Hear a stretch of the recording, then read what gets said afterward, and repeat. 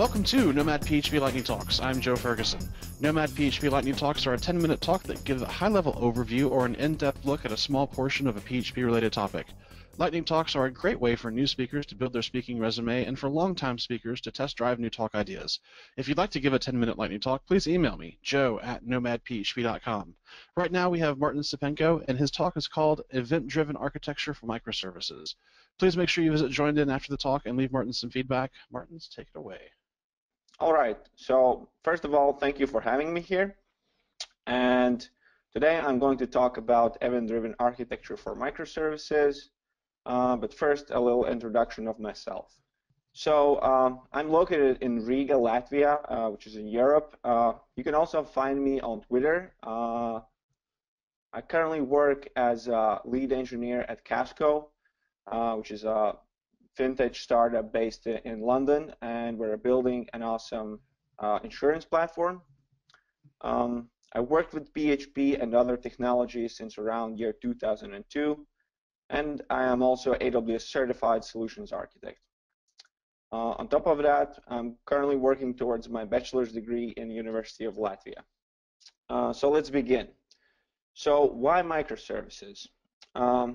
Basically, when we started to build our platform at Casco, we had the luxury of choosing how we want to do it, and we chose microservices for many reasons. By using microservice architecture, you can build small services that are all responsible for a single thing. You can use different technologies for each service, and most importantly, it allows you to scale only certain parts of your application stack, which was quite important in our case. Since we have services that get huge amounts of traffic, and we have some other services that are more relaxed to traffic. So soon enough, we faced the question, how do these services will communicate with each other? And to make this clear, I've come up with a simple example, which I'm sure will make you understand the challenge we were facing. So let's assume the following scenario. A customer places an order, then we need to generate a PDF invoice document, which would be stored somewhere in some storage, and then finally the order object needs to be updated with a reference to the PDF document. Our initial approach was to make HTTP requests to each service.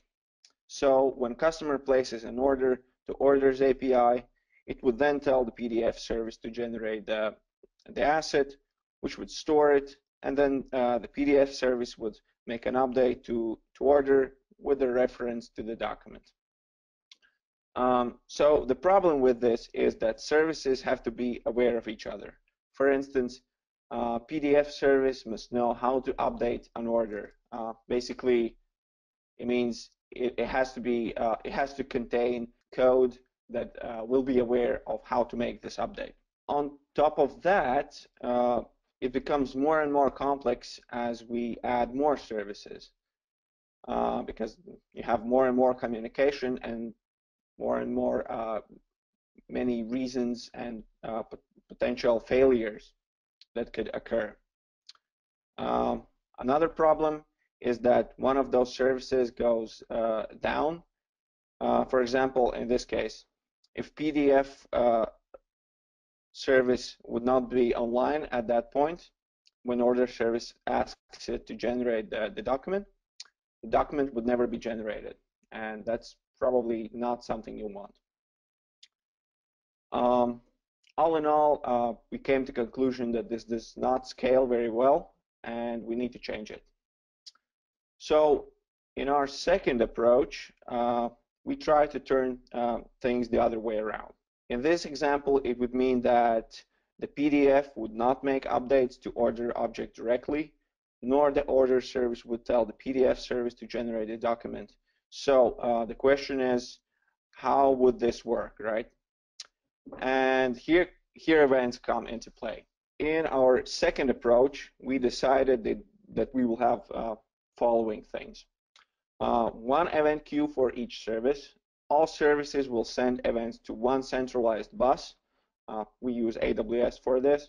Each service queue would be subscribed to that centralized event.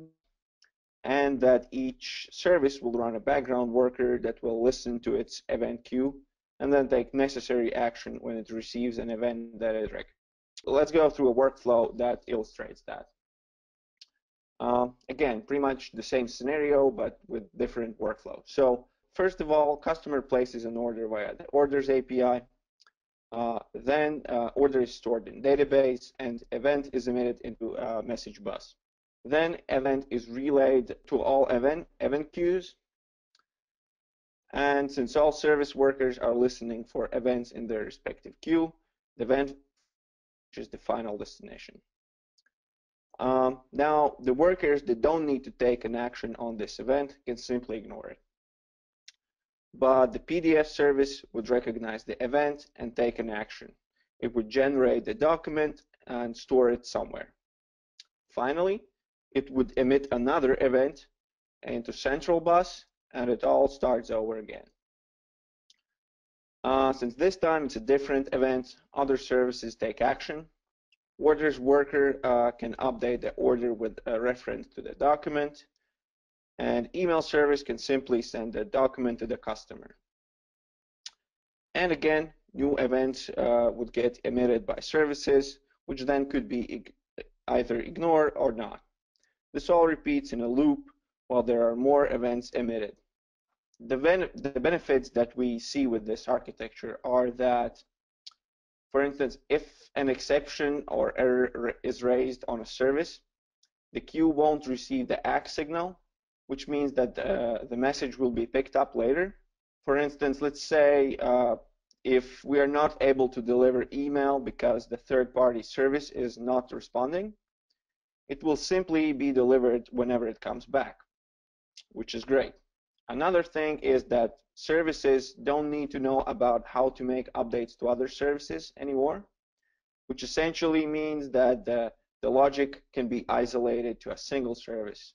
So in our particular example, it would mean that the order service does not have to know how to make an update to an order. Also, adding more services becomes totally painless.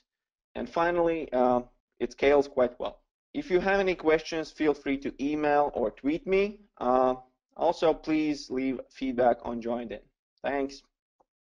Thanks for joining us for another Nomad PHP Lightning Talk. If you'd like to give a Lightning Talk, please email joe@nomadphp.com. Please make sure you visit Joined In and leave Martin some feedback.